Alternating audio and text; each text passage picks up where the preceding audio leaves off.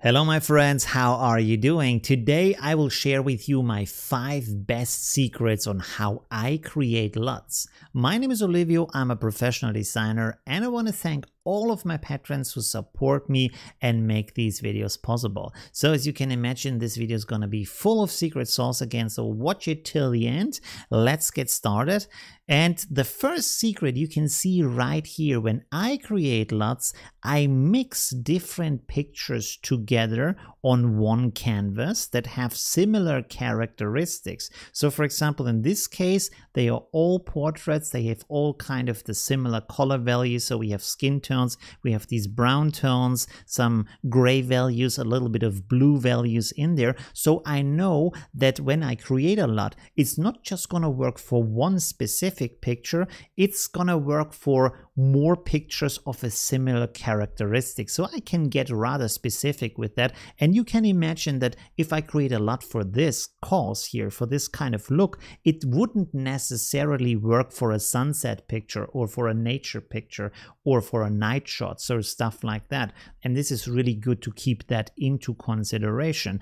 Another part of that, of mixing and matching these pictures, is that you can decide on a technical level what kind of camera, what kind of file type. For example, let's say you have an Nikon camera, it's a RAW file, the color is set to flat, so you can create a LUT with these specific settings in there, for example, for portrait pictures, and then the next time you make a photo with these settings and you apply the LUT, you instantly have that kind of look, and this can save you a lot of time, and you also get a more consistency because you always get the same look, or at least the same starting point, and then you can tweak it so it looks better. This is the first secret. Now here comes the second secret, and that is you might want to use some charts when you create LUTs. For example, this one. Here we have all the colors in there, and here's another one where we also have gray values in here, and we have also muted colors in here,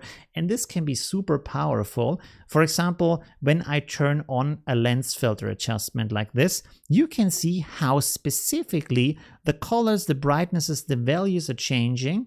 And when I now go in here and I change, for example, the blend mode, you can see specifically what kind of impact this is going to have.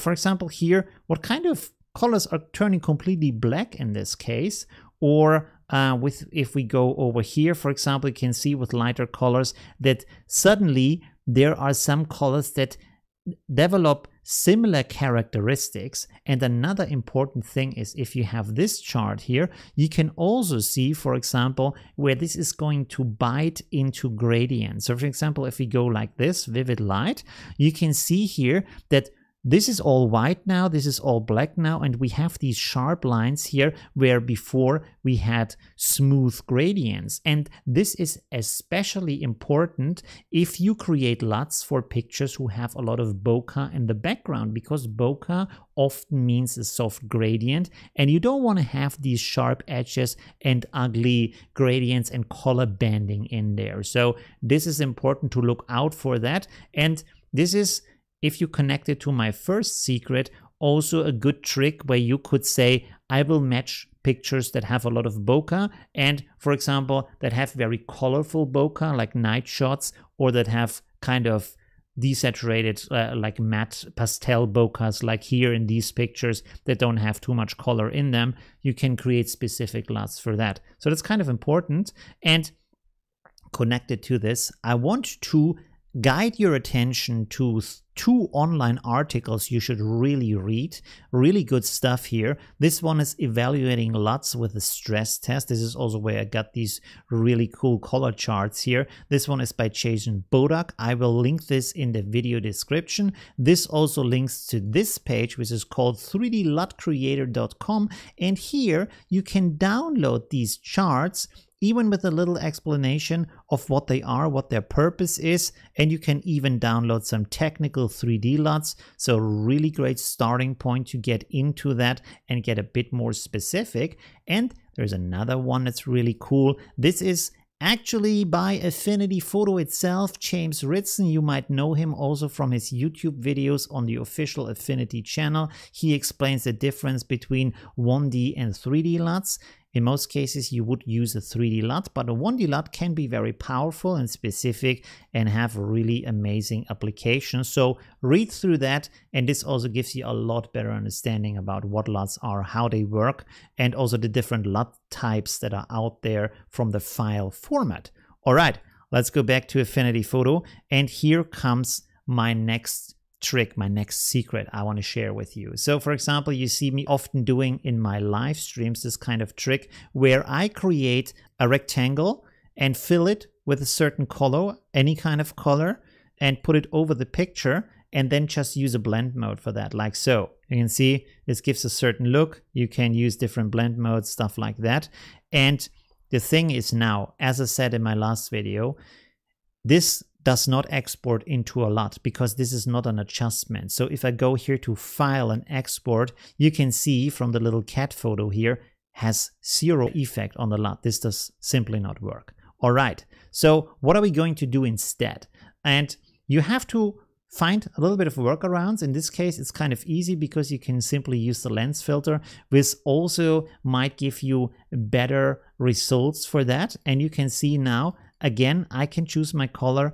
I can choose also how strong the effect is there. I can choose the blend mode on the picture. So a lot of adjustments that I can do here. And now let's let it like, it's not a good look just to see the effect on the LUT. If I go to File and Export LUT, you can see now this actually applies to my LUT, so I can use that. So think about that, keep that in mind when you create LUTs. It's really important, and sometimes you need to have these kind of workarounds to make a LUT work for you.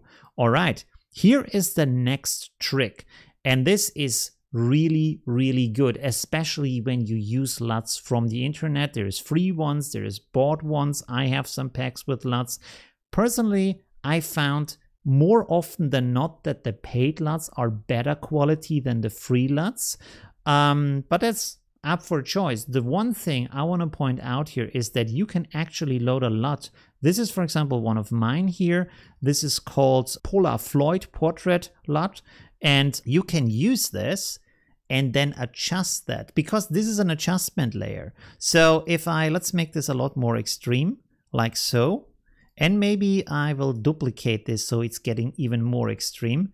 Doesn't look good. Just to show you, when I now go to File and Export LUT, this applies to my LUT. And to know this is really amazing and really important, because what this does for you is that now if you buy LUTs, you can load them into Affinity Photo. You can make your own specific adjustments. You can bring in your taste, your artistic vision, your twist, and then export this with the adjustments applied to that LUT as your own LUT version. This is really, really important and makes it so much more powerful to get LUTs from other people, be inspired by them, see what they do, and then adjust them to your own needs, to your own camera type, all these kind of amazing things.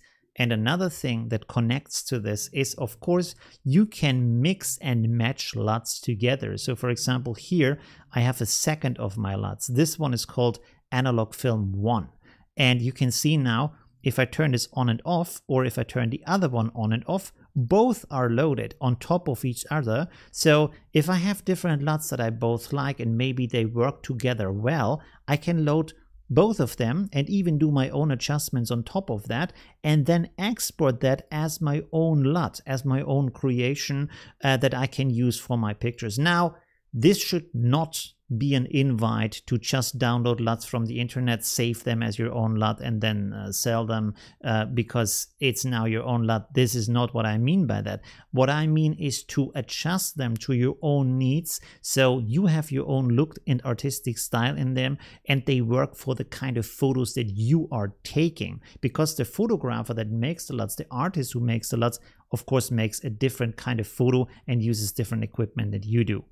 All right. So this is basically it.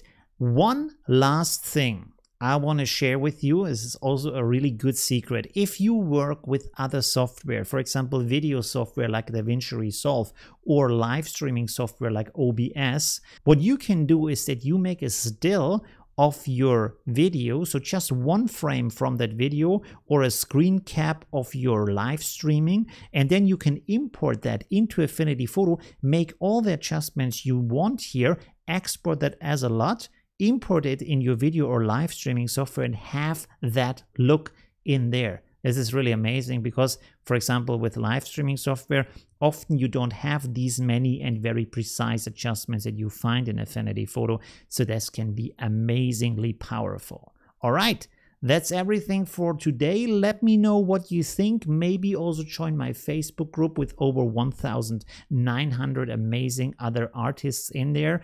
And have a good day. See you soon. Bye.